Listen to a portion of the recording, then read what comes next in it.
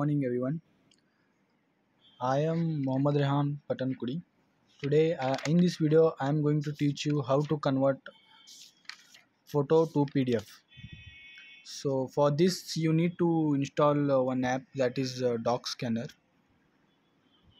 From the Doc Scanner you need to choose camera.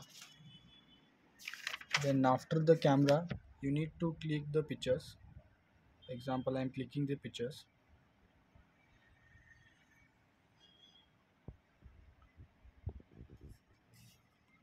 Then this is my second picture, and you can adjust according to your okay. And you need to click on the right mark. Then after that your PDF is ready. Then you can save it to your mobile. You can save it as entire document, or you can save it this file. I'll save it as the entire document. Then I will save it as PDF in an internal storage.